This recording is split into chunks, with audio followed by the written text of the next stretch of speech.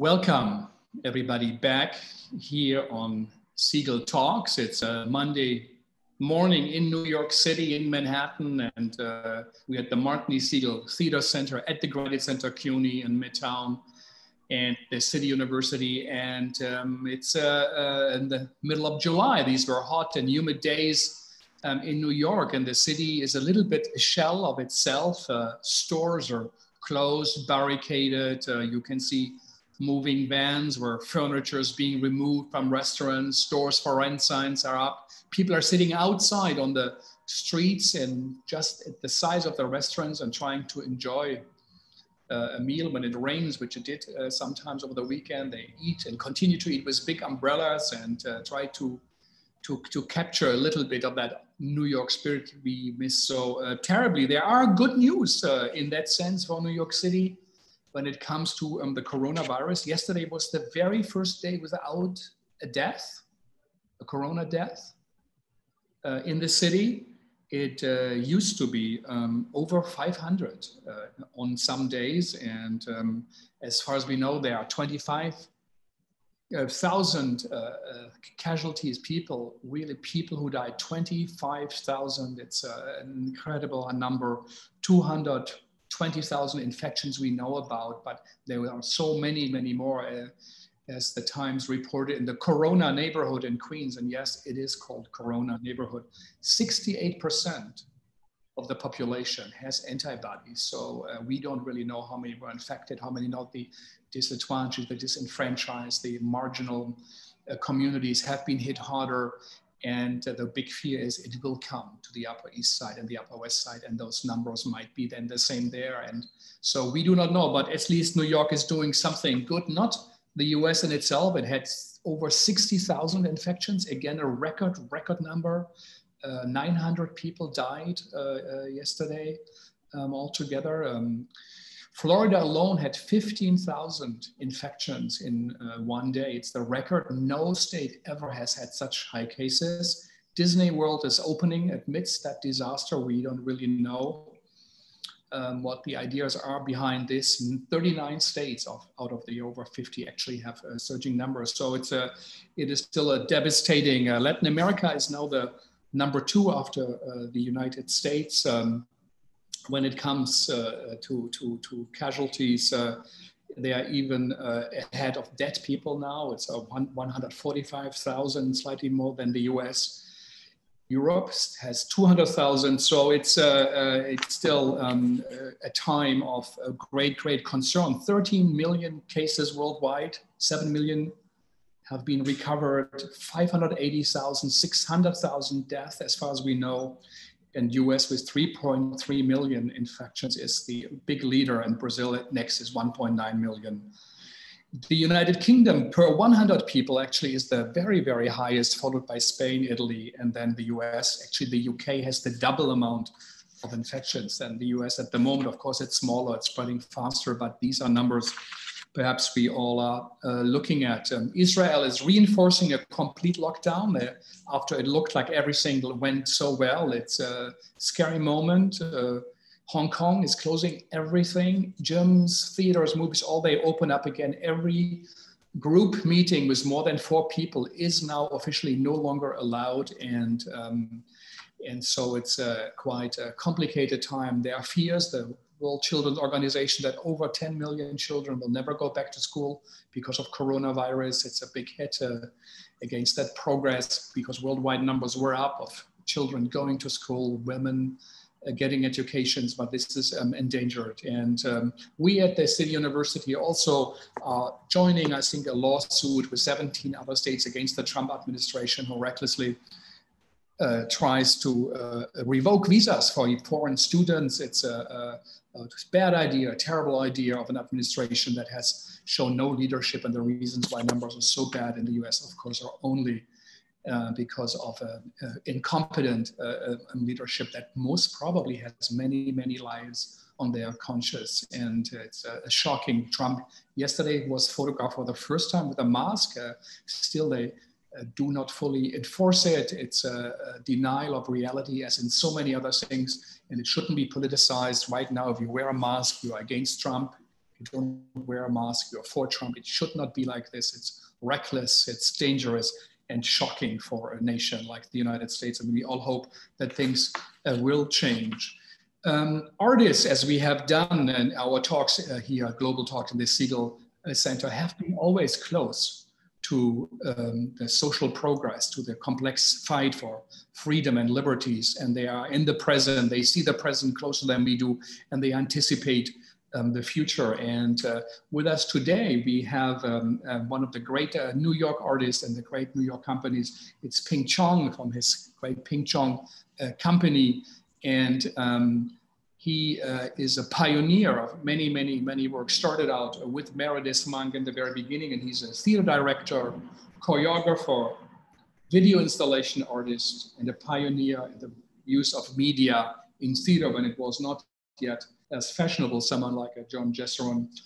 Ping Chong's theatrical work brings unique artistic vision, and he deals with historical major issues of our times and brings unheard voices and unrepresented and underrepresented stories to the stage, whether it's the hidden genocide in Africa, modernization in China, the experience of Muslim use of the United States after 9/11, or many, many others. He has created over 100 productions since 1972, and everybody who works in theater really knows what that means. He has 2 Obie Awards, 2 Bessie Awards, and he received from President Obama, who was a great president. Looking back, if we see that now here, the National Medal for the Arts. We will see a video work from him also at the very end of Segal Talks, work he created about this time here, and we will talk about it. So Ping Chong, I want to apologize for my long introduction, and I'm going to shut up now. This is all about listening, and people might say, what is that? You know, he talks all the time, but he says he's listening. So this is it for me. So Ping Chong, first of all, thanks for joining. You're welcome. Where are you? I'm in New York City, next to the headquarters of the New York City Police. Where is that? I'm in the heart of the protest area for the last couple of weeks. Oh, so it's right by the Brooklyn Bridge. Yeah. Downtown Manhattan. So it's Chinatown officially? It's on the border. It's the border of Chinatown and whatever they call below that. I don't know what they call the City Hall, I guess. Yeah, I know you're born in Canada, but when you were 4 months old, you came here to New York City. So you are one of the very few real New Yorkers. How was that experience for you of the corona? Well, I think like everybody else, it was a shock when it first started. I mean, I remember the Thursday night that all the shows shut down, because I was actually going to go to here to see a production at here. And then of course it was canceled. It was also, the Brooklyn Museum was about to open an exhibition, I think about Studio 54. Yeah. You know, which is really peculiar to think about at this point. So all of that was happening at the top of the closing of everything. And of course, I, like everybody else, didn't know what was safe and what wasn't safe. And I'm thinking, like everybody else in the early part of this, it was very scary, you know. And then as time went on, it was interesting in that the isolation and the lockdown was an opportunity to do things that I didn't have time to do before the lockdown, because that limited what you could do. And but I think the thing that's interesting about this time for me is that things change in an interesting way. I mean, I found I think one of the questions someone recently asked me was, how is it to make art in this time, or what's it like? And I said, well, it's like any time. Making art is making art, you know. And certainly it's true that in theater we actually had to postpone a show we were going to open in April, but then that changed into something we wound up doing on the internet instead. But the idea of making art, for me anyway, because I mean, I'm fortunate in the sense that I don't think of myself as a theater artist, even though I've spent 48 years in the theater. I think of myself as an artist in the theater, as opposed to being a theater artist, because my interests are beyond that too. I mean, I choreograph when I have the opportunity. Like you said, I do installations, and for my personal, because I've been working so long, I'm also writing memoir-related things. And right now, when this lockdown started, I said, well, great, this is an opportunity for me to work on a very, very long essay about all the works that I wanted to do that I didn't get to do.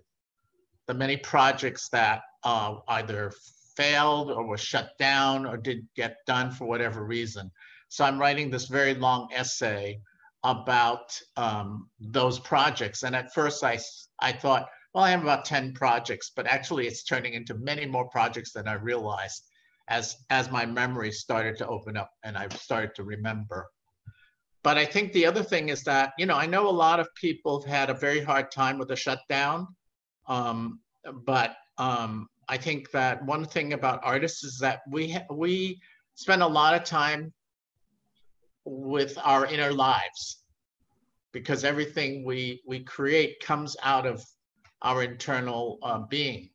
And that's something that I think about right now, because this contemporary urban society, this consumerist world that we live in, really manipulates our ability to hear our inner selves.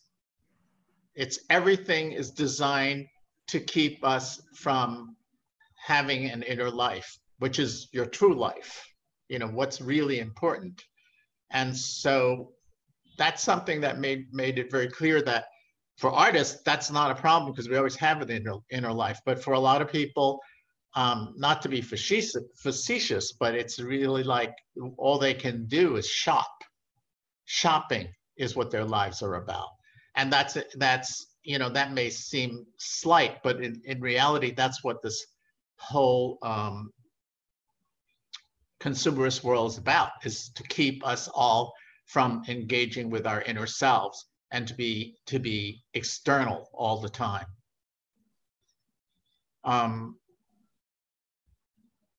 So I can't make theater in a theater anymore at this point, but because my roots were in the visual arts and in film, it's not a huge transition for me to move into doing something for a visual medium. And so when my office said, well, we can't do our project Nocturne 2020, we will do Nocturne Remix 2020 as a media event.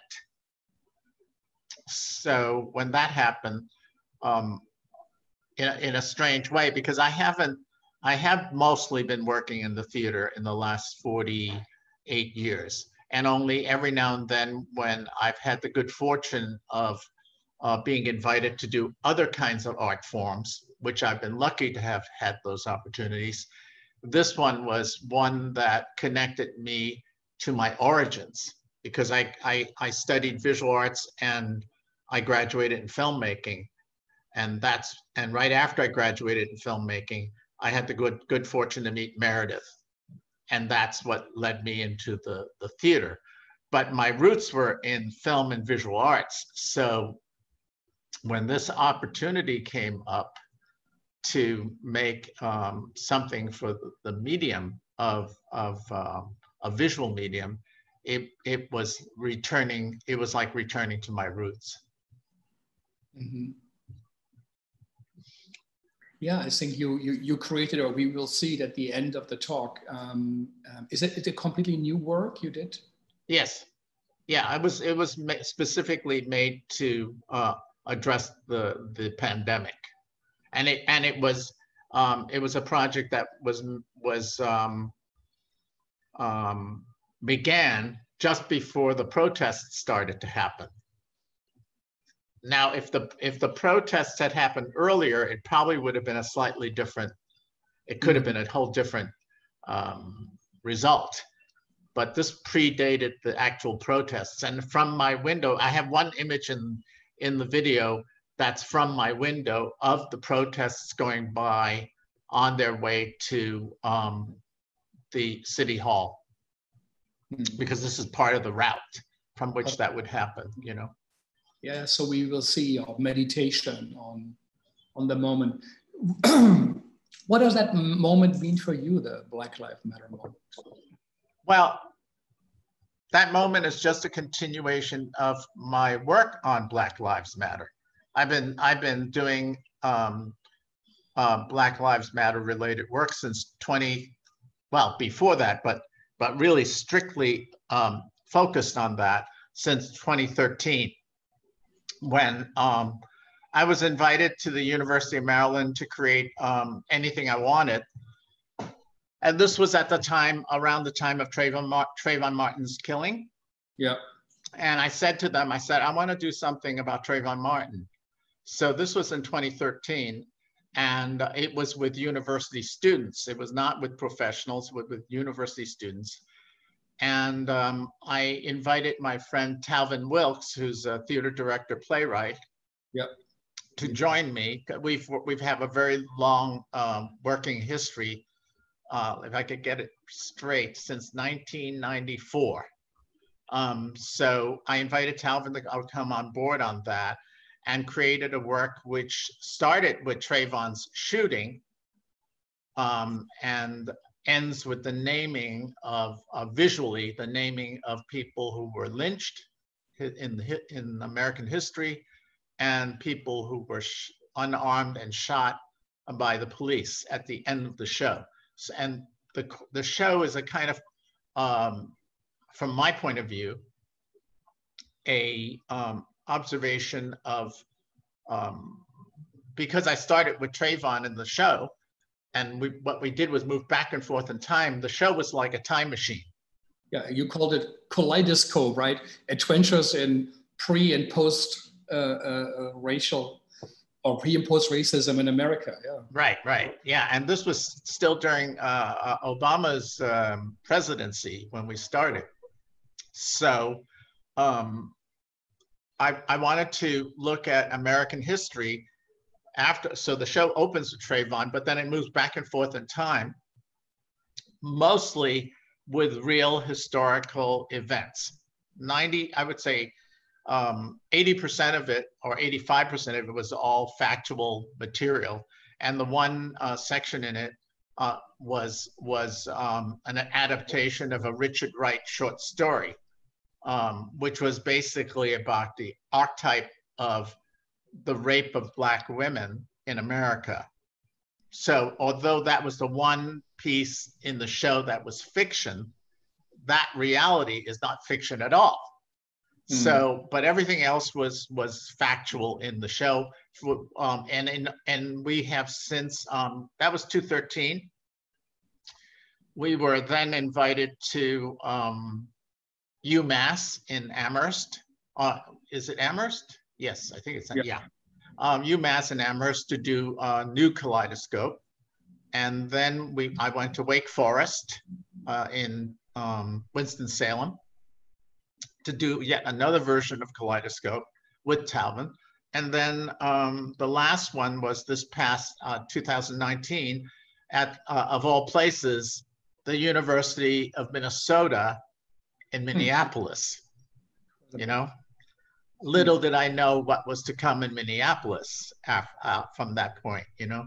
Even though I've spent a lot of time in Minneapolis and fully aware that it wasn't the liberal,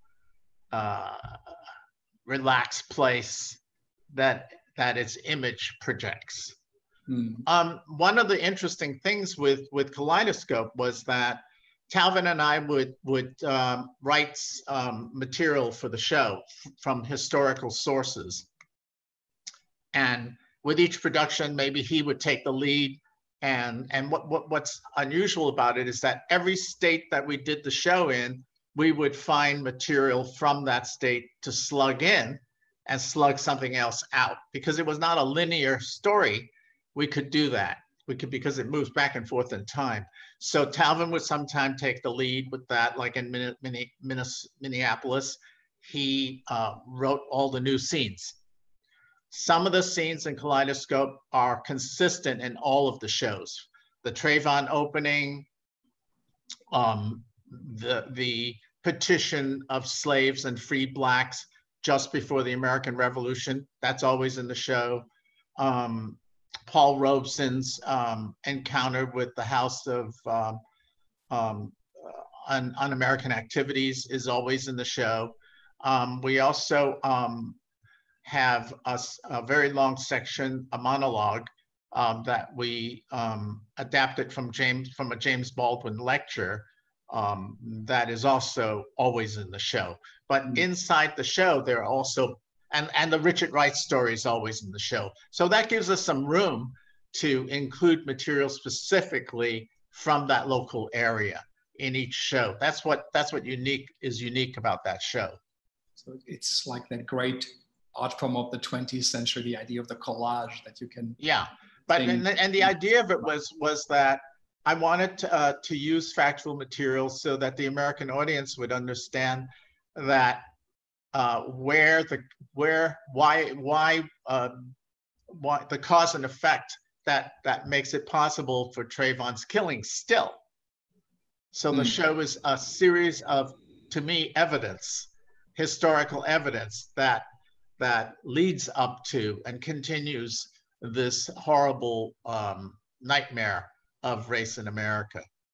Did the show work? Yes. So how did people respond? It was very, very, very successful.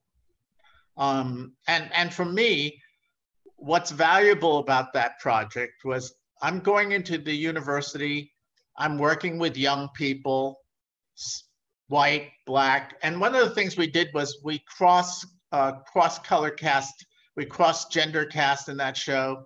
Like we have a long section in the show that's also always in the show on the eve of the Civil War, on the eve of Lincoln's election. And the whole scene takes place in a ball in one of the plantation homes in Charleston, South Carolina. And the cast, which is, so everybody in that scene is at this ball, which is the elite slave owners. If not the elite slave owners, then they're the ecology of the slave owners. But we cast it, we totally colorblind casted that so that it forces the audience to look at the arguments for slavery in that situation differently. Because if you have a Black actor playing a reverend who is against, who is pro-slavery, it just makes you look at it differently. So the whole idea of that show, and then the whole show is seen from the lens of an alien species that's trying to understand what this racial history is about. So it's kind of a science fiction work that way, but it's all to objectify this history so that the audience could see it like a specimen in a zoo. Incredible. Maybe also an idea to put it together in these days now as a film work and to keep it on as a ongoing montage of a work.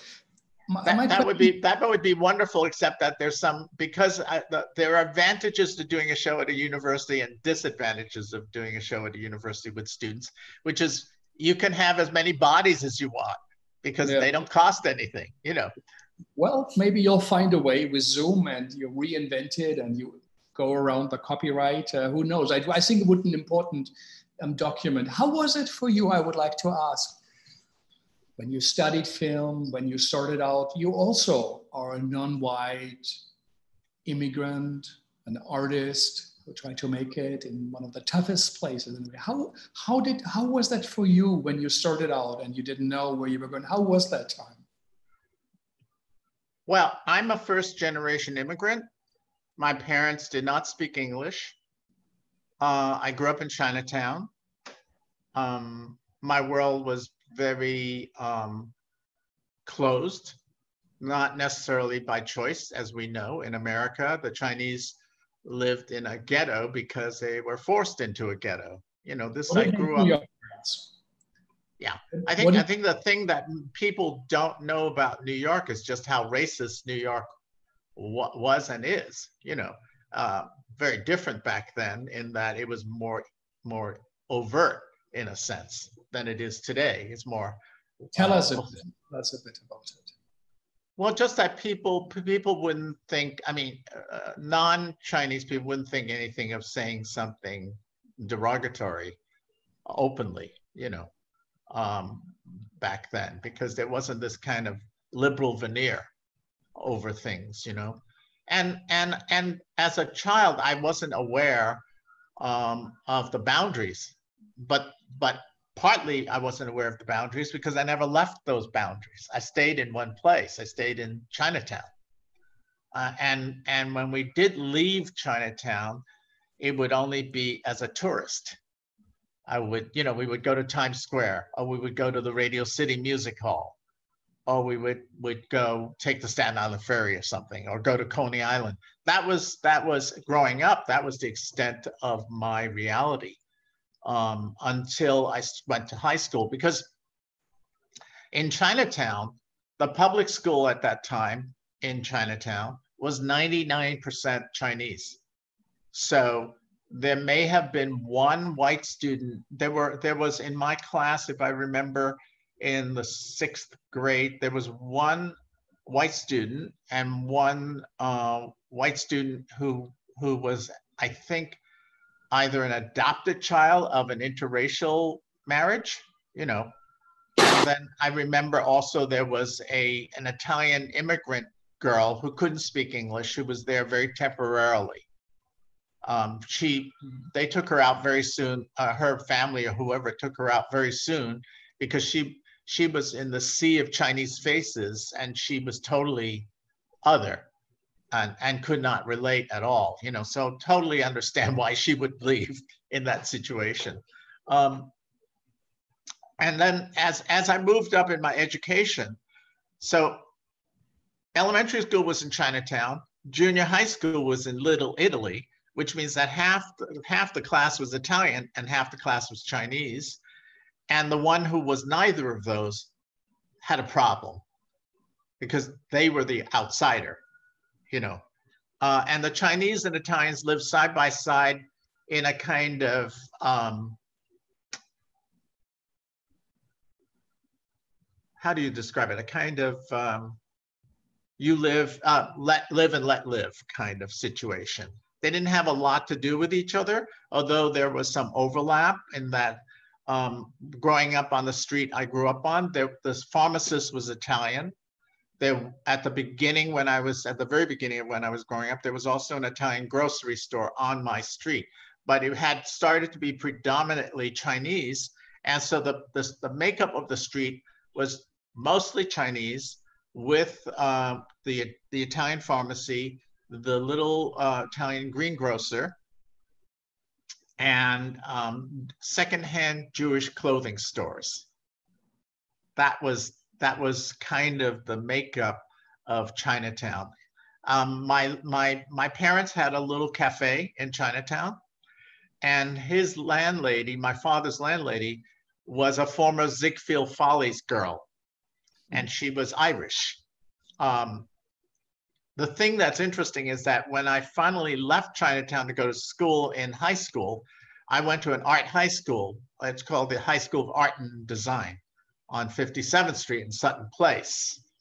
Now, you can imagine going from Chinatown to Sutton Place is a small town boy leaving to the big city, you know. And so that was eye-opening. That was a totally eye-opening experience on so many levels. For me I had also considered going to the High School of Music and Art, which at that time was on 92nd Street, somewhere uptown. It's now, I think, LaGuardia Performing Arts High School, I think it is. But the High School of Art and Design was on 57th Street in Sutton Place. The High School of Music and Art was on 90-something Street. And this gives you a kind of interesting reality of my reality, which is that I thought I didn't try out for the High School of Music and Art because the High School of Art and Design, where I went, was far enough away from where I grew up. It was, to go to 92nd Street seemed like too far away, you know. And so it was in the High School of Art and Design where I actually first encountered more white people and more people who were not Chinese, obviously. Because in fact, when I entered the High School of Art and Design, which was a school of 500 students, I was the only Chinese student, Asian student, the first year of my first year there. There were a few Black students. There were some Puerto Rican students. The rest were mostly white. And so that was like culture shock.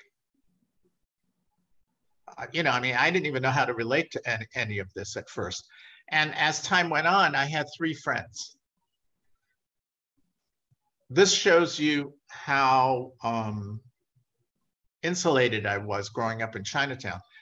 I did have a white friend in junior high school. He was my first white friend, and he was an outsider. He was not Italian, obviously, not Chinese. He was Welsh American. So he was actually my first white friend. But then when I went to high school, my 3 white friends, I did not know at that time that the 3 friends were Harry Novak, Barry Eisenberg, and Larry Galligan. I did not know what their ethnicity was. I didn't know. I didn't know that Harry Novak was Polish, Larry Galligan was Irish, and Barry Eisenberg was Jewish. Those distinctions didn't exist for me yet. I knew what an Italian kid was, but that was about the extent of it, you know. So that was the beginning of entering a world I didn't know, a cultural world I didn't know. And for some reason, during those high school years, I didn't have such a huge sense of alienation. That didn't happen until I went to Pratt Institute, when I started to meet kids who were more from the suburbs. Because Pratt, at that time, there were a lot of students from Long Island and Westchester and places like that. And that's when I started to feel estranged. So leaving Chinatown through those years was this experience of increasing estrangement for me. So the sense of seeing the world with in an anthropological way was kind of built in for me. That has been deeply influential to the way I see the world.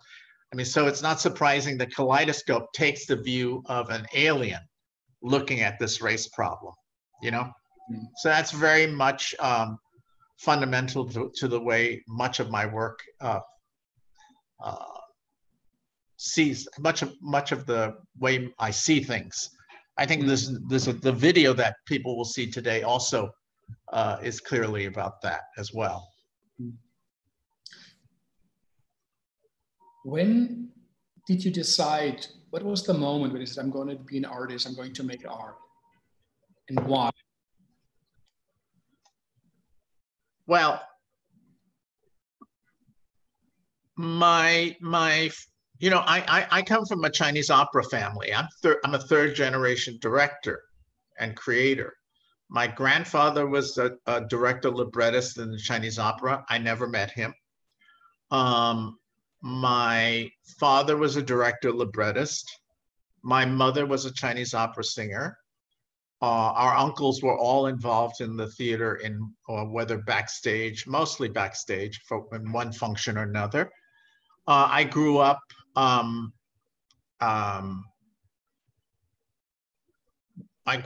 seeing Chinese opera in Chinatown whenever the troops came through town. And we always had front row seats because my father knew all these people, you know, who came through. But I didn't want to go into the theater. I had no interest in going into theater. Even as a child, I was very drawn to performance without really understanding that that was going to be my fate.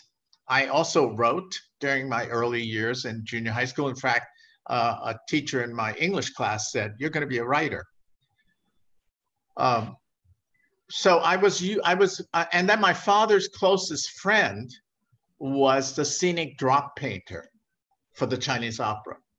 So he would give me art books. He would give me not Chinese art books. He gave me a book on Gray's Anatomy, which was a very well-known anatomy book. He gave me a book of Hiroshige, the great Japanese woodcut artist, things like that, you know, a book of Renaissance paintings. And that's when I got drawn to visual arts. And during my public school years, I was not a great student. I was not a very conscientious student, but I knew I could draw. So I tried to get away with as much as I could just being an artist in school. And so for those first years, and so by the junior high school year, then it was like, well, are you going to high school? Which high school? And I chose the High School of Art and Design. So the progression of being a visual person was always there. And even as, even in my junior high school years, I did illustrated comic books. So I was already creating worlds in comic books. I remember seeing years ago a documentary about Martin Scorsese and with interviews with his parents, and he did that. He did comic books like that. So this idea of creating worlds was something that was there from very early on. So high school, then I went to Pratt Institute, and from Pratt Institute, I moved on to the School of Visual Arts to graduate in filmmaking. And during that whole time through high school, I was always a fan of film. And at the beginning, it was all Hollywood movies, you know, and I would spend a summer seeing 30 films. I would see 4 films in a day until they threw me out. Because back in those days, if you're a kid underage, there were matrons in the theater to make sure you left by 5 o'clock in the evening, you know. But anyway, so, and I was the high school, for 1 year, I think, or 2 years, I was the high school film critic for my high school paper. So it was, film was, so that the through line is visual arts and film was always there. And then theater subliminally was always part of my back of my consciousness. And when I graduated from the School of Visual Arts, I met up with Meredith Monk. I decided, I had heard of her. She had just done a big project at the Guggenheim, and I was curious about her. But when I graduated from film school, I actually was at a moment where I wasn't sure what to do, because this was 1969. The civil rights era had just you know, completed. And I went, well, there's no, I don't have any role models to make films as an Asian, young Asian artist. But I saw Meredith's thing, and I said, well, a student friend said, I'm taking a class with Meredith Monk. Do you want to come? I said, okay. I would never have done that without her. I would have been too shy. But I went with her to take this class. And at the end of the class, Meredith said, you're a good mover. I don't know what she was talking about. You know, I had no idea what she was talking about. And she said, you're a good mover. Come to my workshop, my private workshop. And I said, sure. And then I never went. I didn't go. But I happened to live about 3 blocks from where her loft was, where her studio was. And one day on the corner of Houston and Broadway, I ran into her, and she said, why didn't you come to my workshop? And I kind of mumbled some excuse. And she said, I have a class tonight, come. And I walked around the block 4 times before I had enough courage to go up into that loft. And that changed my life completely. Incredible. Didn't also Bob Wilson go to Pratt Institute? Yes. So did, and my classmate, my painting classmate, the easel next to me was Robert Mapplethorpe. And Patti Smith was there too, but I didn't know Patti. Yeah. Yeah, they lived in Brooklyn. I knew Robert, but not Patti. Yeah. So, you know, and then New York back in those days, when I was going to school, as people don't know so much, but you know, the rents, New York was bankrupt in the 70s. It was a totally depressed place. And so you could rent a place for a nickel. You know, the most, I don't think I ever paid a rent higher than $85 a month back then. But I also lucked out in that after I met Meredith, I met people who knew Meredith and worked with Meredith. There was the choreographer at the time, who was well-known choreographer named Daniel Nagrin, and his ex-wife was Lee Nagrin, who was a visual artist and performance artist herself. She was involved with Meredith as well, and she subletted a basement for me to live in 1972, I think it was 73, 72.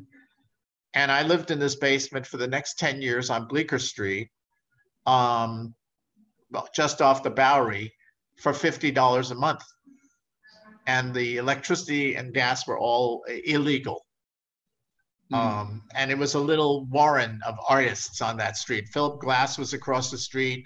Robert Frank was down the street. The Yippies were there. Born Again Christians had a group, a loft there. It was a very diverse street of artists and very depressed looking area, you know. But those 10 years was when I was first started working with Meredith. That was the 70s. And in 79, I left her company to form my own company. So the years with Meredith were from 71 or 72, 71, I think, 71 through 78. I was a member of her company, and I co-created 3 works with her as well, 4 works total. But I left the company in 79 to dive into the water and see if I could make it on my own. But almost as soon as I met Meredith in 72, I started collaborating with her already. I started making work with her already. And I also simultaneously started making my own work in 72. So my very first work was in 1972. And my very earliest work already had media in it, because I came from film, you know, and I came from film, I came from photography. So the idea of using sound and using projection, and because of my visual arts background, all of those things seemed totally normal to me. It didn't seem odd to me to use all those elements. Yeah. And when I was going to high school, in the High School of Art and Design on 57th Street, the gallery scene was all on 57th Street. There was no Chelsea. There was no Tribeca or any of those things. There was 57th Street. That's where all the big art galleries were.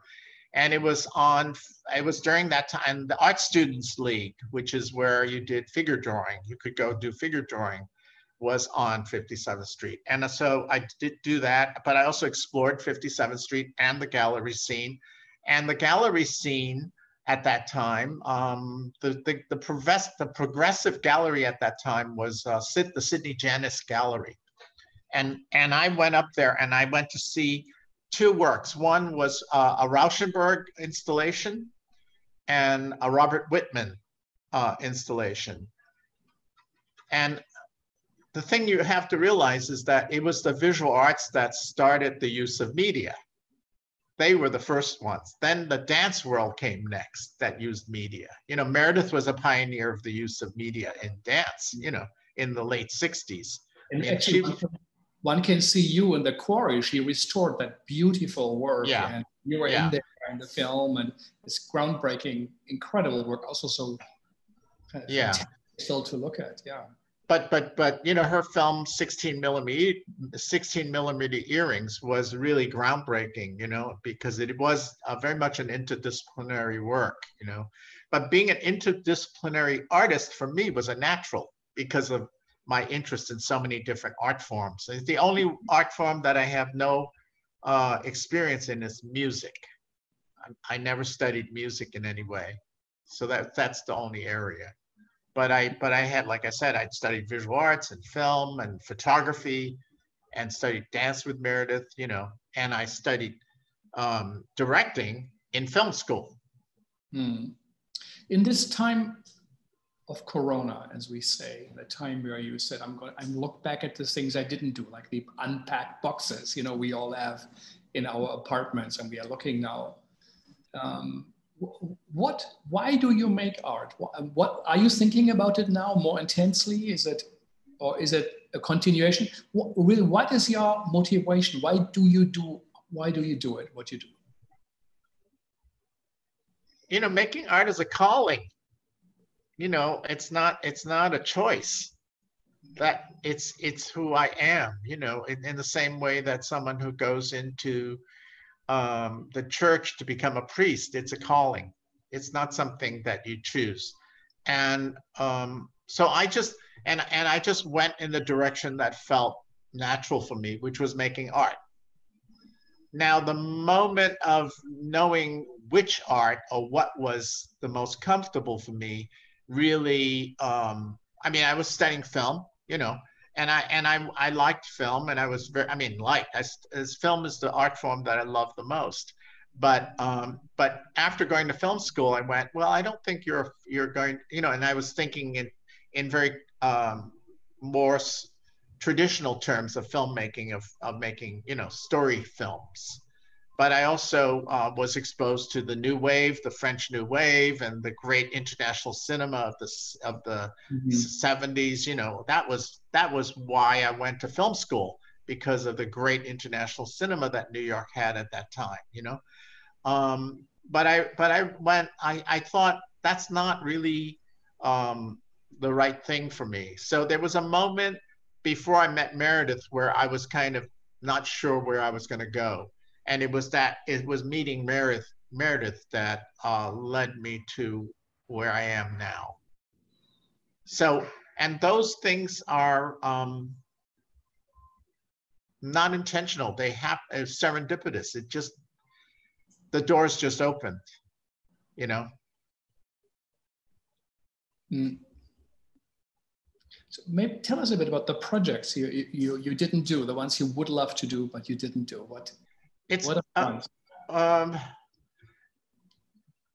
There's so many. I'm trying to think.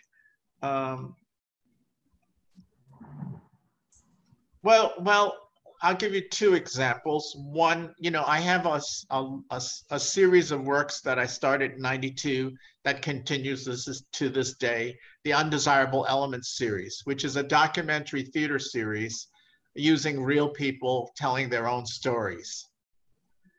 And I have, you know, I have a great love for the city of Hong Kong. Not so much because my family is from Guangzhou, which Hong Kong is part of. But Hong Kong is where I feel most at home in the world, because it is both completely Cantonese, which is my roots, and it is completely cosmopolitan. It is a faster city than New York, if anyone can imagine. You know, it's a very fast city. But that's where I feel like the two parts of me, my cultural roots, my Chinese cultural roots, and my Western roots connect in that place. I forget your question. You had asked me a specific question. No. In that time when you say we also, you know, connected with Corona, where we think about our lives, our works. And you said, I'm thinking about the things I haven't done. Oh yeah. What is, and why? And what is now interesting to you again to look at? What did you find? What surprised you? I'm trying to think of all the projects. So many projects.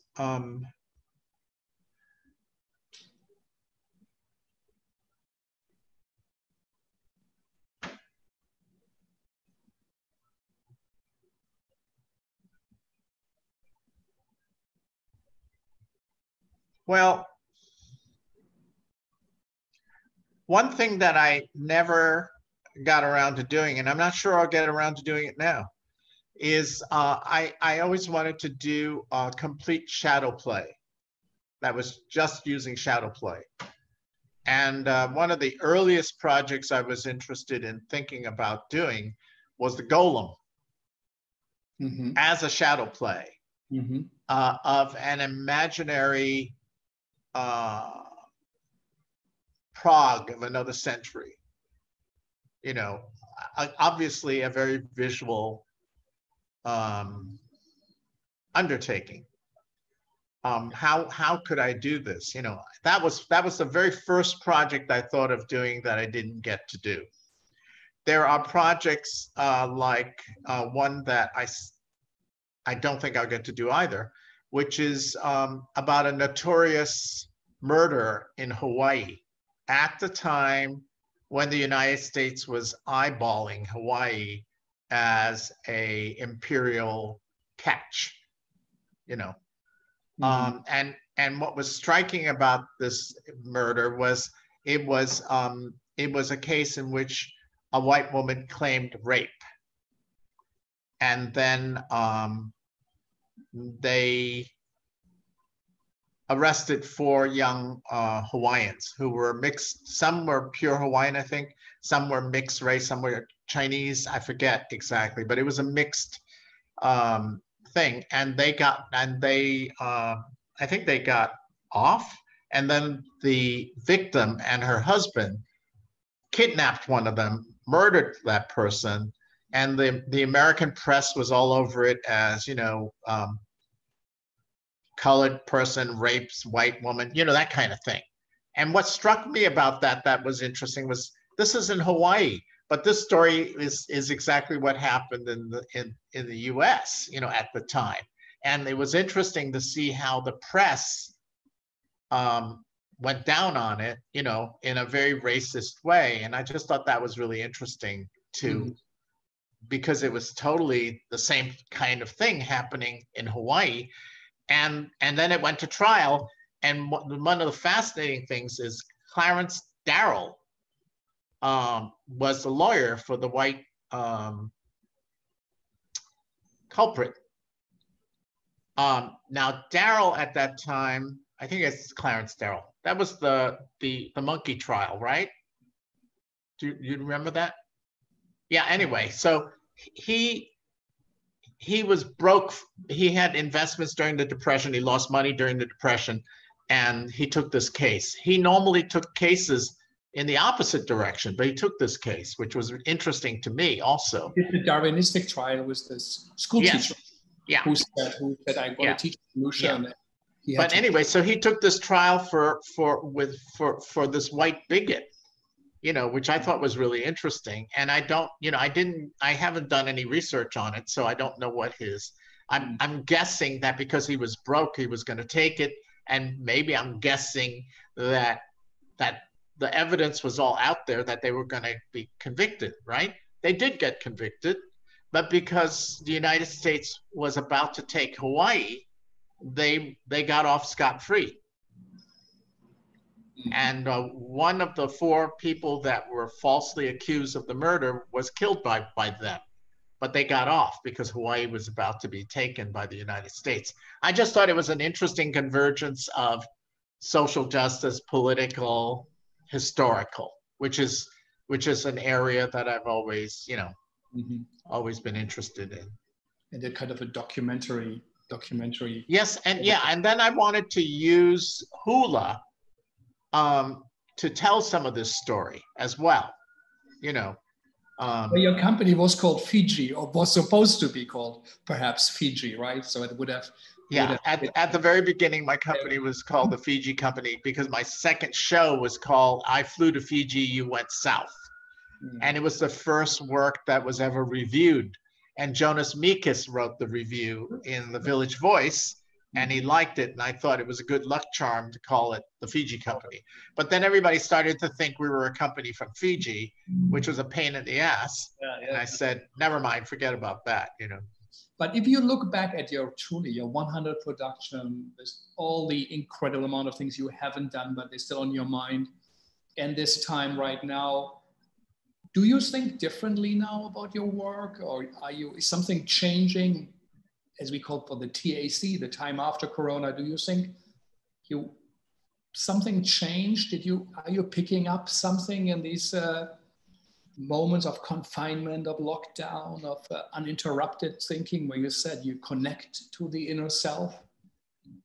Well, the thing that was a revelation for me in as an artist in the coronavirus period is the reconnection with the media, pure media, making a work for the internet, not a theater work. And also that the work you're going to show today was made only by me and my editor, just the two of us. Whereas in theater, you know, it's a whole team of people. You have your, you know, a lot of people. And so it was going back to the essence of being an artist. And I just and it was really satisfying to go back to a solo experience of making art. So I think it's going to be a long time before anything will happen in the theater. I don't know how this situation is going to change anytime soon. But I'm quite happy to be doing media right now.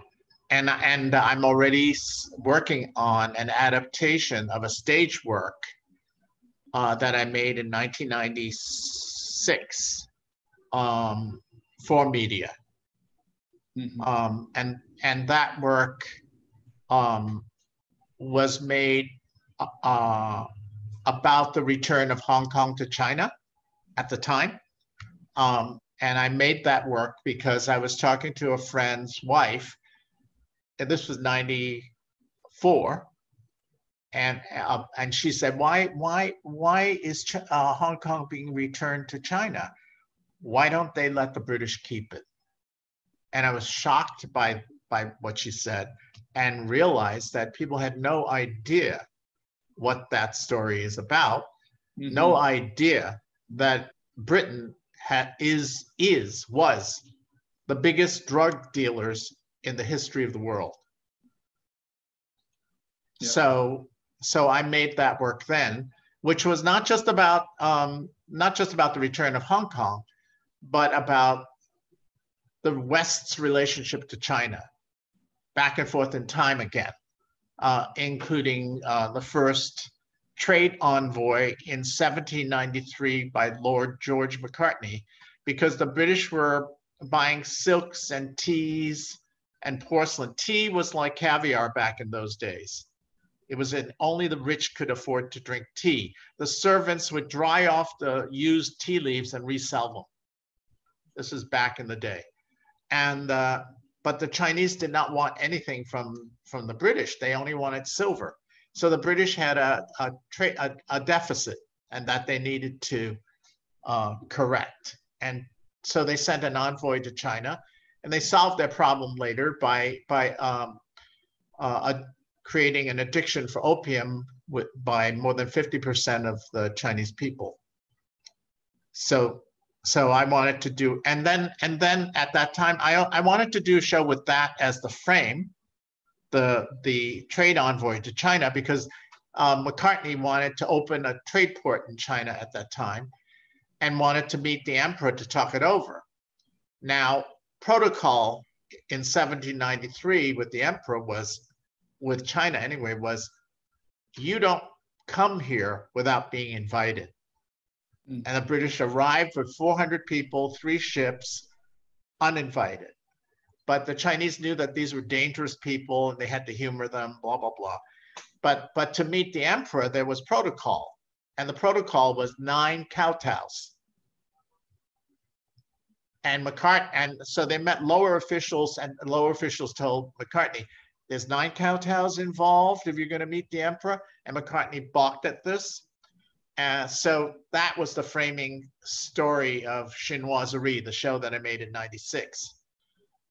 But within that show, it was a vessel for relationships between the West and China, including the building of the railroads by the Chinese pioneers.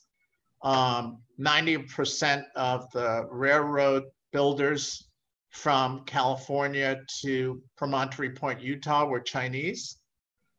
And then the East Coast part was, of course, Irish or European. But when the railroads met, they were racing to see who would get to Promontory Point first. I don't remember who got there first, but when they got there, they did a big money award.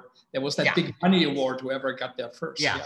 So then when they got there, they took a commemorative photograph with the locomotive, and 90% of the people who built the railroad from the California side, which was the dangerous side, which was like 20,000 pounds of bones of Chinese railroad workers were shipped back to China after the building of the railroads, which show how many people died building that railroad.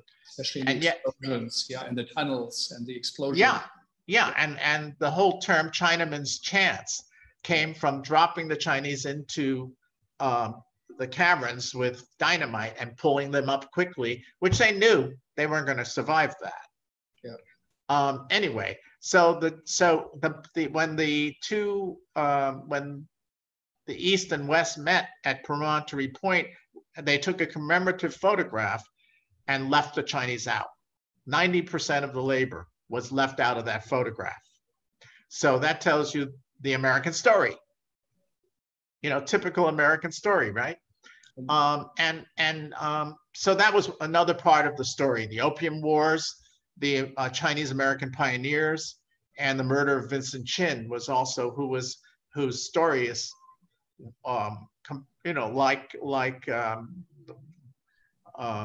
the killing of Michael Brown or whatever. You know what I mean? It's a typical story of police brutality, not police brutality, of racism in America. Anyway, so that show is now I'm trying to rework that for media and inviting younger artists to join me on discrete sections of that narrative to redo as a media piece. So if anybody listens now, they can connect you and yes, we should actually look at the film you did and talk about it. But before, how is your company doing? We're hanging in there. What do you project for the future? Are you getting support? Is New York City helping? Are you having the board? What's happening? We did get some help from foundations. We did get some help from the relief fund or whatever that thing is called. We did get some help, but it's all temporary, and the future remains unclear. I don't know what's going to happen next. It's a crapshoot, as they say. We're still waiting. We're ready to do whatever needs to be done, but we don't know what the situation is yet. And until that clarifies itself, it's very hard to tell. So your company, is it in danger? You think it will survive? Well, I think every company is in danger at this point, There's no telling. There's just no telling. Yeah, I mean, for our listeners, a company that really works since 1975, has done such significant work, is endangered and is struggling for survival. Nobody knows where it will end, but Ping Chong and his company, of course, are continuing their work and connecting into the outside world. We're gonna look at the work which we're gonna ask Christina to connect it. Christina Warszawskaja, who also was the editor, if I understand right? You both work together. So Christina, maybe you can show us, it's about 6 minutes. How long is it? 6.5 minutes, yeah. Yes. Christina, yeah? And, yes. so this is a film, a meditation you did during Corona time in your apartment in New York, and you communicate via Zoom or phone or text or whatever. We edited remotely. Online together, you edited? Yes. Yeah. Yes. Yeah. Okay, so let's have a look. Great, here we go.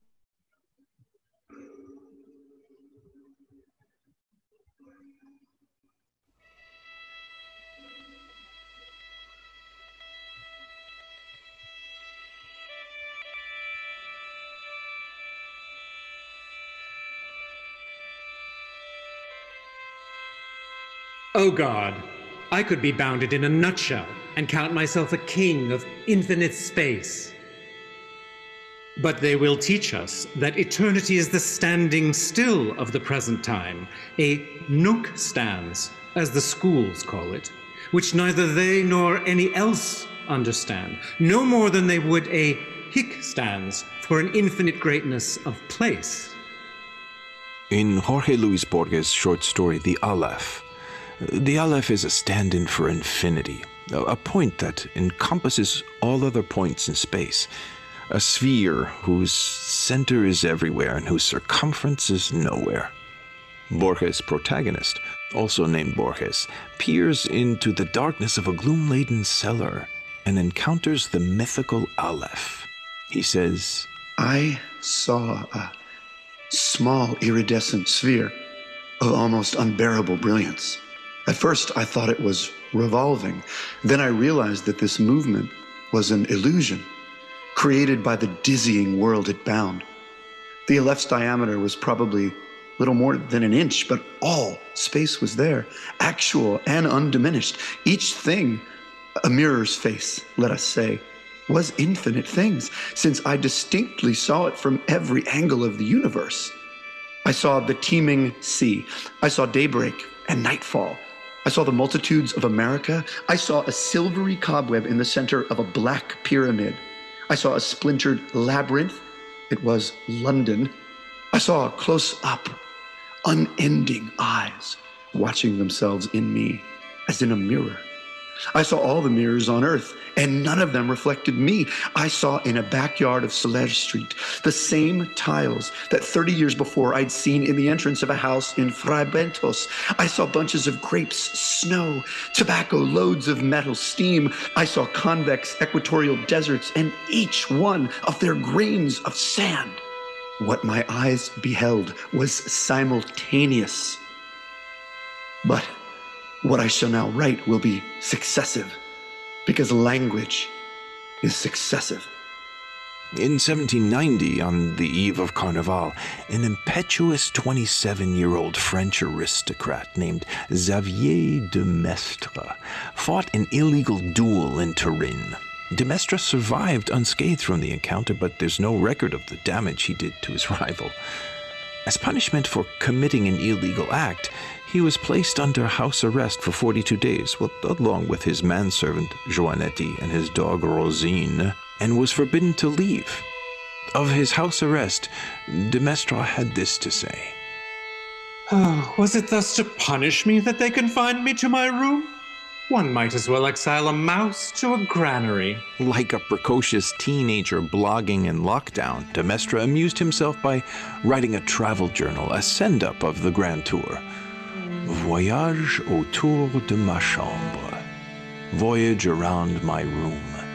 He writes, They may have forbidden me to travel through a city, one place, but they left me the entire universe. Infinity and eternity are at my command. While wearing his travel outfit, a pair of pink and blue pajamas, de Maistre takes us on a tour of his room and his inquisitive mind. His account is wildly digressive with a touch of insanity. He playfully curates the minutiae of his environment as if they were momentous historical artifacts as worthy as the pyramids of Egypt. As he circumnavigates his room, situated at 45 degrees latitude, running from east to west, consisting of 36 paces, if you hug the walls, that is, the cloistered count turns into something Borges would have recognized from his own encounters with silence. A kind of Aleph, however unworthy, a door to the infinite. Sometime after 1792, Count Xavier de Maistre chose self-exile in Russia, rather than lose his head to the French Revolutionary Army as it swallowed Turin and its environs. In 1799, he began to write the sequel, Expédition nocturne autour de ma chambre, Night Voyage Around My Room. It took him 22 years to complete it. This time his travels reached the outer limits of his St. Petersburg room, the window ledge. De Maistre died in 1852 at the age of 89. He outlived both his family and his century, but not Voyage autour de ma chambre and its sequel.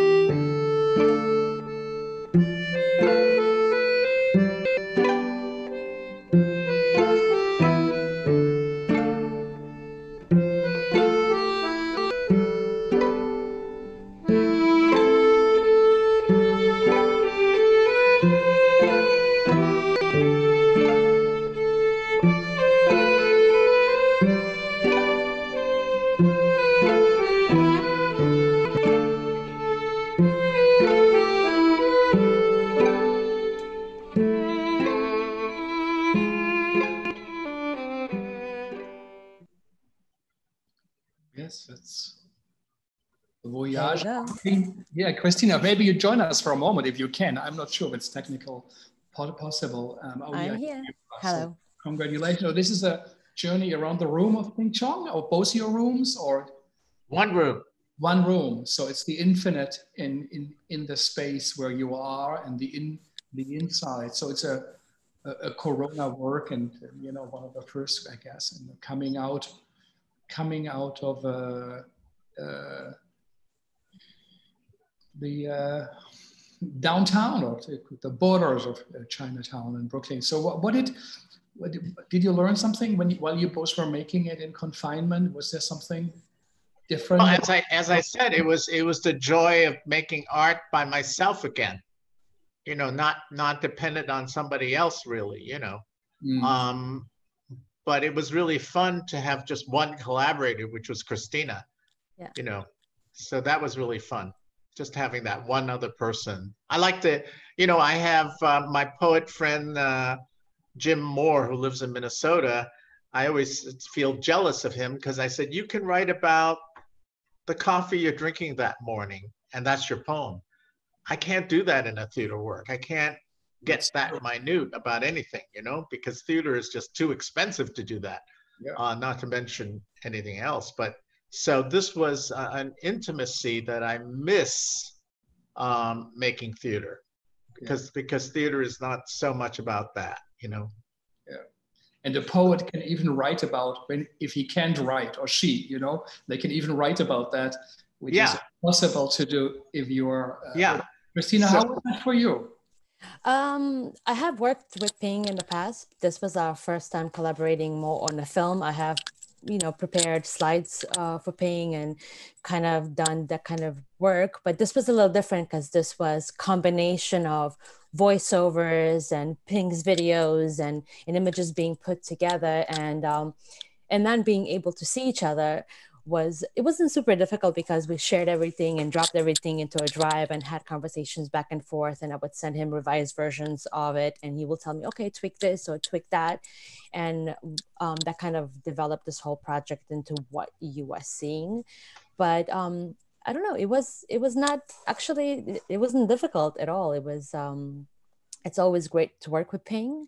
And this was just like a different level of working together at our own little stations, but yet on this one project.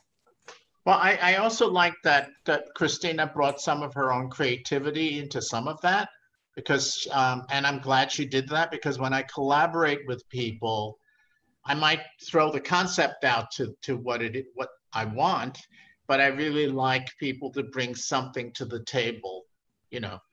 And she did, and she surprised me with some things, you know, which I love that when that happens. And you haven't seen each other for 2 or 3 months, right? And I'm sorry? You haven't seen each other for a long time. Then. Yeah. We see each other every Tuesday, because we have a company meeting every Tuesday. On Zoom? Yes. On Zoom. Yeah. On Zoom. In person, when did you meet last time? March. Mid-March. Yeah. That was the last time that we actually seen each other in the office. Yeah. But since then, been working away at our computers at home.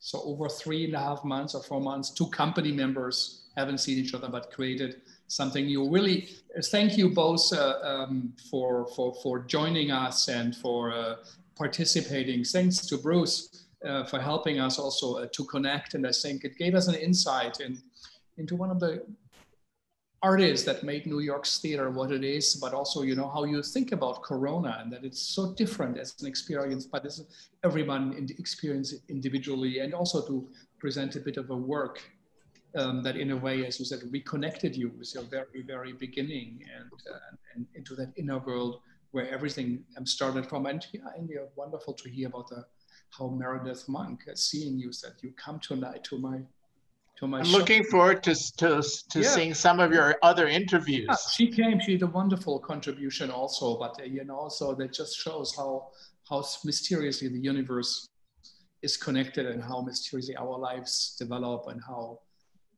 what happens. So thank you both for joining us, and we will go on this week with our journey around the world, but we focus a bit on New York because we feel with all these American cases, it's time again to focus on this. Tomorrow we have someone from Germany, Susanne Kennedy, young, truly significant artist, in a way also a visual artist, someone who kind of staged what people haven't seen before. I have never seen before. I saw her ultra world as being inside really a VR world, an alien world also, one could say, a world that is constructed differently, uses text differently, and is no longer directly connected, perhaps even in a way, to the narratives we know from our theater worlds, but she is creating something that connects to a post-traumatic thinking, and we are really interested to hear from her and her philosophy about the work. So I think she's a really significant artist.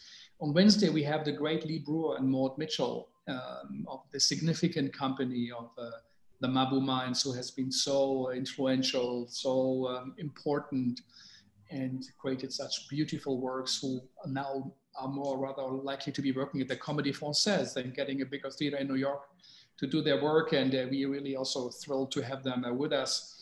A significant artist from Portugal, Tiago Rodrigues. If it all works out, he will be with us on Thursday, a significant a voice in European theater. He did this great play about the prompter that was so important at the Avignon Festival some time ago, but also many, many other works. And Caridad Switch will tell us on Friday about how the Latinx world is experiencing this moment, what it means for her community. And everybody. Upcoming will be the tap dance world with Tony Bach, and Jacques Rancière, a French philosopher, will join up as all works out the week after, and many, many others. So thank you for listening. Thanks for HowlRound for hosting us again, Travis and Thea and Vijay, Andy and San Young from the Segal team, and of course to you listeners for taking time out again. I know we are asking a lot. This is week 16. We can't believe it, but I think it has been an important contribution what these artists have made to give some meaning, to understand better, and also to know we are not alone, and also to know that art matters, art counts, it is significant. As we can see from Ping Chong's work, it has been always on the right side of social justice, on the struggle for the history, for the freedom and liberties. And I think this is important now, and also the time when he said when New York City was doing so poorly when he started creating his work. There are, of course, parallels to New York City who we do not know if it will return to the one we know, how long it will take, 5, 10 years, if ever, and who will survive, businesses, companies, nonprofits. It's up in the air, as Ping Chong said, but I think we all hope and I believe that art will be part of that reconstruction of the city. It is a great, great city. It has gone through so much in its hundreds of years of history, and I think it will also come out perhaps stronger and in a better way, because all the greed and the capitalism, as Ping Chong said in the beginning, the neoliberal one, has not been good for people living here, nor for the artists, not for the people. So thank you all, and I hope you will join us again. Stay safe, do wear a mask, and stay tuned to us. Thank you both. Bye-bye.